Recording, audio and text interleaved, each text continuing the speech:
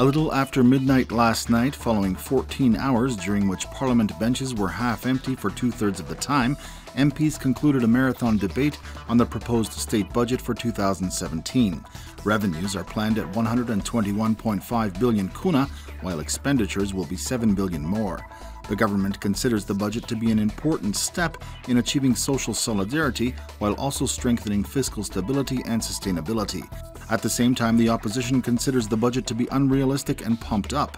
Voting on amendments and the budget itself will take place next week because, according to Parliament regulations, voting on the budget may only take place once 3 days have passed following the debate. Following 2 rounds of presidential elections and choosing a new presidency last Saturday, the Social Democratic Party are constituting their main committee today. 103 new members will be choosing a president and vice president of the party's highest body, as well as a new party secretary. Addressing party members, Social Democratic Party leader Davor Bernardic said that the party is beginning a new era of social democracy in Croatia. He said that their goal is to fight for a good society where inequalities between people are decreased and in which all people have equal opportunities. In conjunction with the month of the fight against addictions, a race up the 490 steps of the Zagrebčanka building was held yesterday, inspired by the best-known such race up the stairs of the Empire State Building in New York.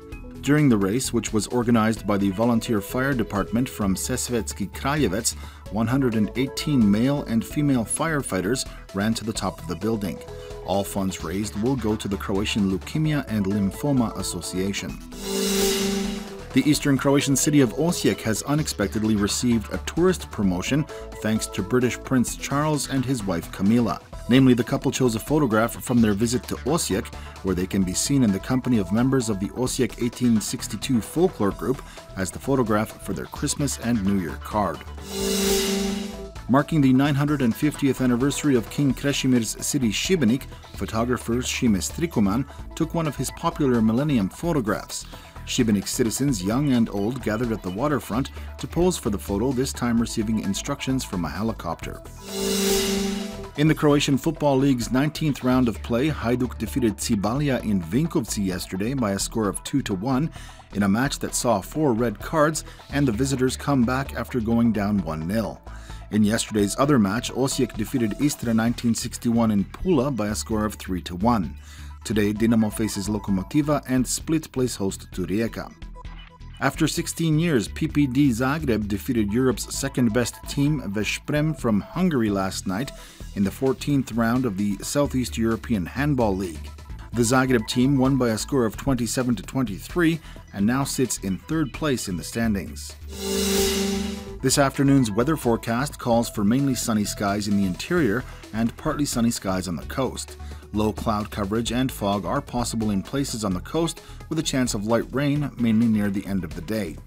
The coast will see moderate easterly and northeasterly winds in places, while a bora wind is expected near the end of the day. Seas will mainly be calm to smooth with visibility reduced in places due to fog. Highs for the day will range between 6 and 11 degrees in the interior and between 10 and 16 on the coast.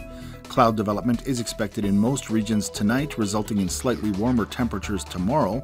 On Monday, light rain is possible with a chance of snow in mountainous areas, along with a northerly wind. Sunny again as of Tuesday, but with fog and lower temperatures. Overcast on the coast tomorrow with rain in places, mainly in Dalmatia. A bora wind will blow that could be strong in places on Tuesday, slightly lowering temperatures. As of Tuesday, sunny skies are expected with no precipitation.